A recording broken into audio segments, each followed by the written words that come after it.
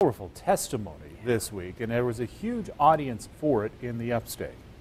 A lot of people with a lot of opinions, and we're hearing from some of them tonight. 7 News reporter Kirsten Glavin is joining us live in the studio here at 7 on Main in downtown Greenville with more. Well, that's right. We've been out in Anderson County today talking to a lot of people about the Townville shooting and what they thought about all the testimony this week. Many said they're not necessarily happy a 15-year-old will be tried as an adult, but they're relieved. Meeting Jesse.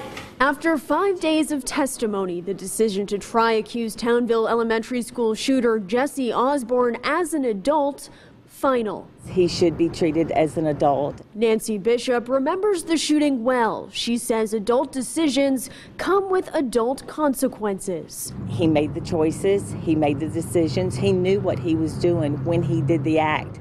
And if you make the choice, you have to take the consequences and pay the crime. Bishop was one of the many 7 News spoke with after the hearing Friday wrapped up. That the case involving Jeffrey Osborne be waived up. A judge declaring the 15-year-old would be charged with 2 counts of murder and 3 counts of attempted murder. I'm not happy, but like I say, he got self-conscious.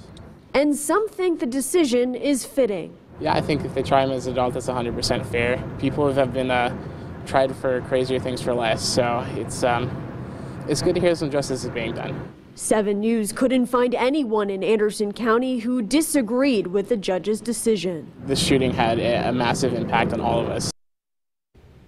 And a lot of people told me today they were not surprised by today's decision at all. Of course, people have watched this phase of the activity closely, and there's more to come. Now we face a trial. Do we know when that's going to happen? What comes next?